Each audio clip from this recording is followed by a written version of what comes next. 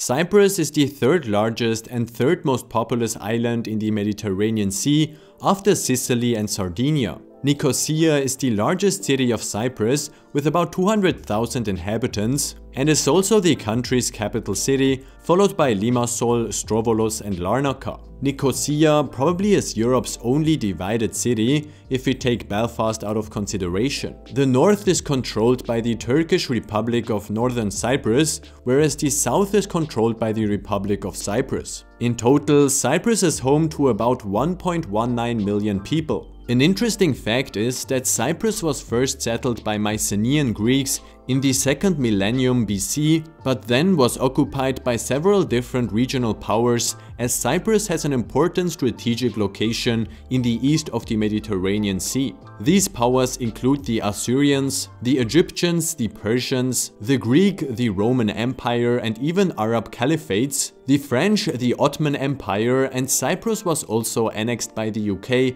in 1914. Greek Cypriots made up 77% of the population in 1960, whereas Turkish Cypriots made up 18%. The Greek Cypriots wanted Greece to take over the whole island, while the Turkish Cypriots wanted the British to continue controlling it, but then demanded annexation by Turkey. In 1960, Cyprus became independent, however there were many social tensions and violence which resulted in tens of thousands of Turkish Cypriots moving into Turkish Cypriotic enclaves and many Greek Cypriots moving out of them. In 1974, Greece and Greek Cypriot nationalists wanted to overthrow the government with the goal of annexation of the whole island by Greece. Then Turkey also started an invasion, which resulted in the fact that Cyprus today, under international law, has sovereignty over the whole island, except of the southern base areas of Atrokiri and Dhekelia owned to the UK, but in reality is split into a northern part administrated by the self-declared Turkish Republic of Northern Cyprus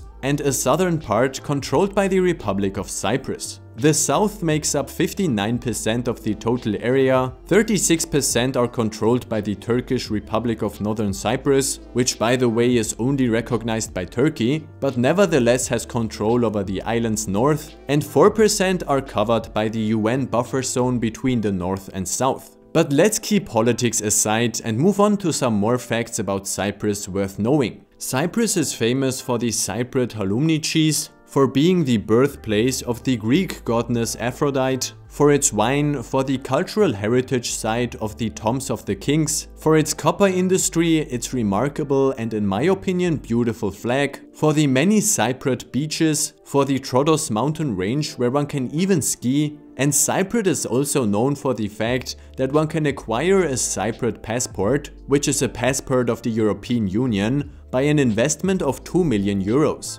But as we will find out soon, Cyprus has much more than that to offer. Greek and Turkish are the only two official languages in Cyprus, and Armenian as well as Cypriot Arabic are minority languages. Since English was the only official language during British colonial rule, about 80 to 90% of the population is fluent in English. Russian, after English and Greece, is the third most common language used on many signs of shops and restaurants. In addition to these languages, 12% speak French and 5% speak German. Most of the Greek Cypriots identify as Greek Orthodox, while most Turkish Cypriots are Sunni Muslim. That is why Eastern Orthodoxy is the strongest religion with about 78%, followed by Islam with 20%.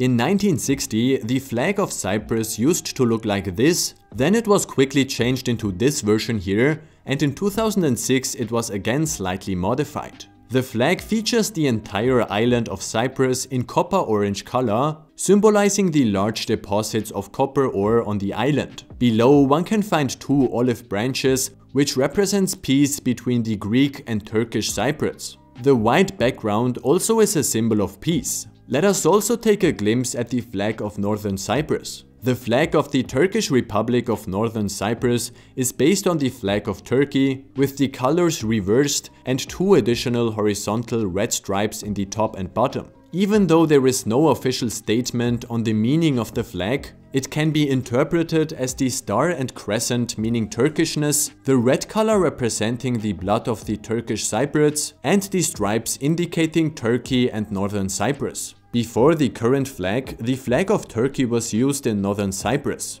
The national animal of Cyprus is the Cypriot mouflon, and the national flower is the cyclamen. Cyprus is known for its banking industry, but in the early 21st century, the Cypriot economy has diversified and grown a lot. However, Cyprus was hit hard by the Eurozone financial and banking crisis in 2012. Cyprus has an open, free market, service-based economy. Internationally, Cyprus promotes its geographical location as a bridge between East and West, along with its educated, English-speaking population, relatively low local costs, and good airline connections. The Cyprus legal system is founded upon English law and is therefore familiar to most international companies. Restrictions on foreign direct investment were removed, permitting 100% foreign ownership in many cases. In 2002, a modern, business-friendly tax system was put in place with a 12.5% corporate tax rate, one of the lowest in the European Union. Cyprus has concluded treaties on double taxation with more than 60 countries. Tourism is another important factor of the economy,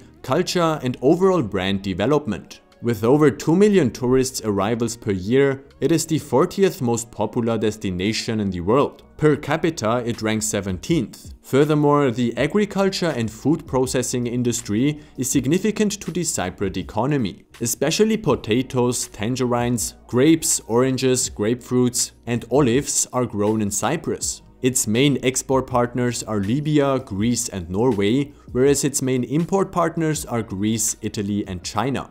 Later in this video, there will be an interview with Florian Wilk, who runs a YouTube channel called Tax Insights by Florian Wilk. He moved from Germany to Cyprus, will talk about his journey, and will give useful information to everyone who is interested in moving to Cyprus. If you have an idea which country I should cover next, please let me know down in the comments. This video is part of a video series that covers informative facts and the migration procedure of many countries around the globe. I've created a dedicated video for countless countries worldwide. You can find the playlist linked in the video description below. But let's return to Cyprus. What are the main upsides of moving to Cyprus and what needs to be considered? As of the 2019 UN report, Cyprus ranks 111th among the countries with the largest foreign-born population. About 200,000 people living in Cyprus were not born there, but moved to this country during their lifetime. The largest foreign-born populations are the Greek, followed by the British, Romanians, and Bulgarians. But what are the advantages of moving to Cyprus? Let us begin with the fact that Cyprus is a very safe country. As of the Numbeo Safety Index, it is even safer than Singapore, Spain, or Norway and ranks 33rd worldwide. Next comes the Cypriotic nature and climate. Cyprus is an island with a length of 240 kilometers and a width of 100 kilometers at its widest point, which means that Cyprus isn't as small as you might think. There is a mountain range located in the country's west, with its highest point at 1,952 meters on Mount Olympus. By the way, the tallest mountain of Greece is called Mount Olympus as well, but it is almost 1,000 meters taller. The fact that Cyprus is very mountainous means that one can do many different kinds of activities that are related to mountains. Even though Cyprus has a warm Mediterranean climate, one can even ski there. Another interesting eco-region of Cyprus are the Cyprus Mediterranean forests that are home to a diverse plant community, 26 species of amphibians and reptiles, 36 species of mammals, and many more kinds of birds. Cyprus offers very mild winters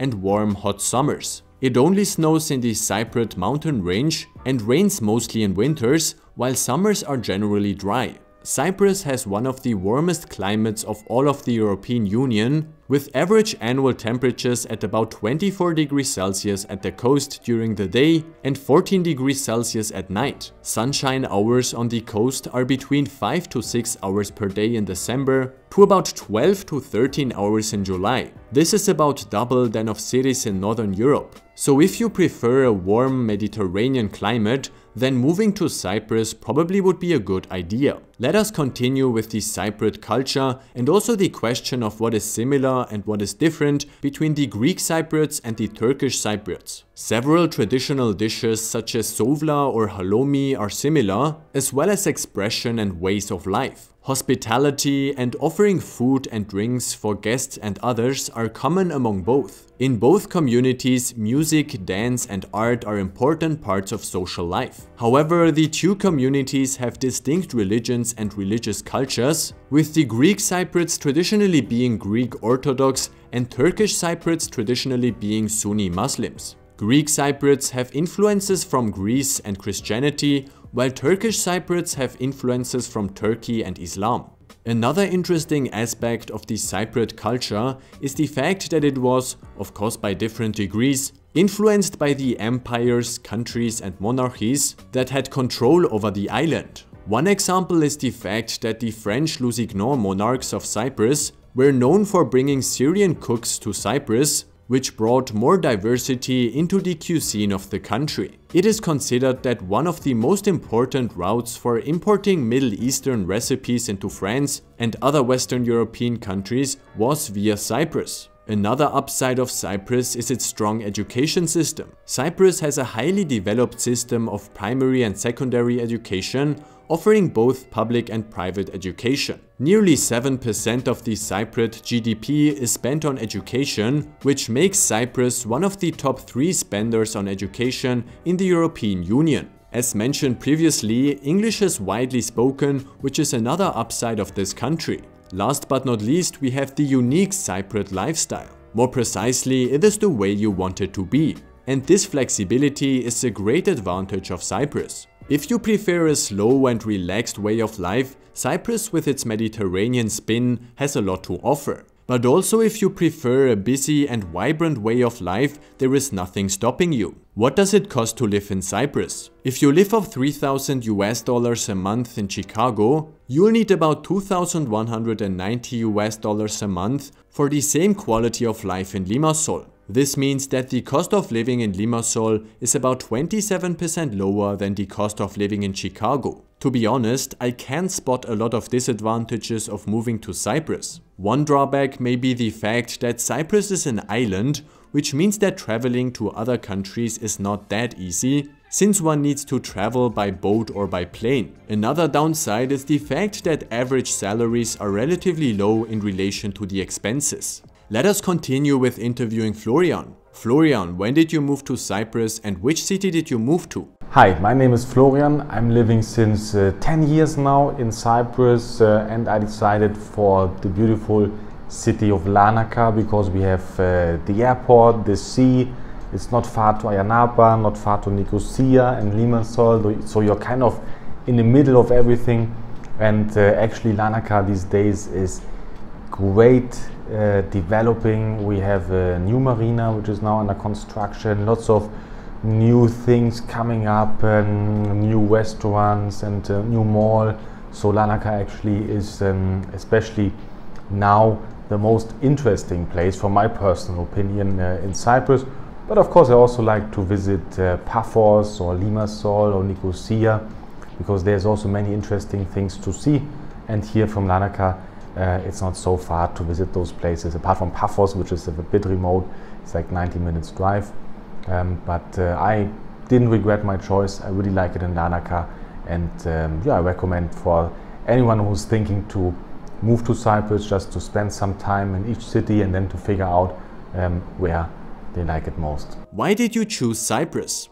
Yeah, I chose Cyprus because I wanted to change my place of residence. I was looking into many jurisdictions like Malta, like Bulgaria, Romania and others as well. And here in Cyprus I just like the lifestyle. It's Mediterranean, it's a great climate. So it's really like nice, mild Mediterranean climate, a bit hot in the summer, but never going too cold in the winter. So it's a great place to live. Very nice weather. The people are extremely friendly, extremely helpful, and they make you feel welcome from the beginning. It's a really great mentality of the people. Everybody speaks English. 80% of the people do speak English and on a good level, so you don't have any problem of communication. Yeah, you have international people from anywhere of the world, from Israel, Germany, France, England, Russia. So it's very good mixture, and you find easily expats and people who have the same interests and hobbies, and with English you will not have any communication problem at all. Also, it's very good location. I mean, with 3 hours to Dubai, 30 minutes to Beirut, 30 minutes to Tel Aviv, just 3 hours to Central Europe. So it's really a strategic location, and it's very much in the middle between Europe and Asia and Africa. So you have short flights, and Larnaca airport especially has many connections, so you are easy everywhere in this region and have a great access to those places. Also, it's a very safe place. You don't have to worry about your belongings or about your safety or something like this. It's a very safe place. Some people don't even lock their car or lock their houses, so just to show you that is really a great and safe place to be, especially for families, right? It's a very safe place, and it's not too small. It's an island, but you still have many places to explore, to discover. There's big forest areas, there's beaches, sandy beaches, rocky beaches. There is cities which are more historical, like Nicosia, but also more modern places like Limassol. So you have a really wild mixture, let's say. You don't feel bored or something like that, because you have a big choice of places to see, of sightseeing spots, and much more. So it's a really nice combination, and this for me makes Cyprus my place of living and my choice of the places where I want to be. What do you miss most about your life in Germany? Actually, I don't miss so many things about Germany. Of course, it's nice to speak in German, but I have in my business to do with many German people, so for me it's okay. I miss the food sometimes, and sometimes in the summer, especially when it's very hot here in July, August, I like to visit Germany to see family, of course, and friends, but also to have this little bit cooling down, because when it's 36 degrees, 38 degrees, it's nice to be in a little bit cooler environment. Yeah, this is actually the main thing what I miss about Germany. Okay, sometimes the mentality, it can be also here, it's like slowly, everything is very slow, but you get used to it, and also like you can avoid things being delayed, and many things are actually very fast. Like the internet is very good here, and very good internet speed. And also you build your network of people, of course, to make sure that everything is going to be fast and efficient, and you are not getting stuck somewhere. What advice would you give people who are interested in moving to Cyprus? Yeah, if you are thinking to move to Cyprus and you want to relocate, I want to give you like a few ideas what I suggest to you. First of all, it's a great place to live. Anyhow, of course, you should spend some time in Cyprus before you decide to relocate, like in any place. But it's also very good if you want to combine it. Like, you have lots of tax advantages in Cyprus, for example, and the 60-day rule. So if you spend at least 60 days a year in Cyprus, you can use all the tax benefits and spend the rest of the year maybe traveling or in a second or third residence place. So it's very nice for tax structuring. This is very interesting about Cyprus, but also it's a great main base. Yeah, if you're looking for a base, a place to live, and you want to live peaceful and safe, and you don't have to worry about anything, with a very friendly environment, this is definitely a very good choice.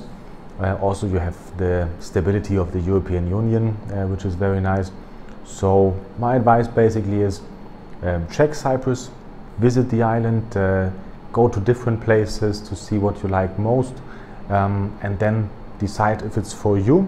And I wish you make the right choice for you, and have a great time in Cyprus and enjoy the Mediterranean lifestyle. Take care. Thank you very much. Bye bye. Thank you, Florian, for taking time to join this interview. Please make sure to check out his YouTube channel, linked in the description below, for more informative videos about Florian's life in Cyprus. He has some really informative videos about Cyprus, but also about Georgia, so if you are planning to move to Cyprus, you should definitely go check out his channel. But what needs to be done in order to move to Cyprus? Citizens of most North and South American countries, as well as citizens from almost all European countries and some Asian countries, are able to visit Cyprus visa-free for up to 90 days. This comes in handy since it allows you to get to know Cyprus a bit better before you decide to move there. Cyprus offers short-term, long-term, transit, group and student visas. Since the regulations change from time to time, and since this strongly depends on your personal circumstances, please make sure to check out the link in the video description for more information about the Cypriot visa types. When it comes to Northern Cyprus, then it is worth knowing that citizens of all countries are able to enter Northern Cyprus, except for citizens of Armenia, Nigeria and Syria.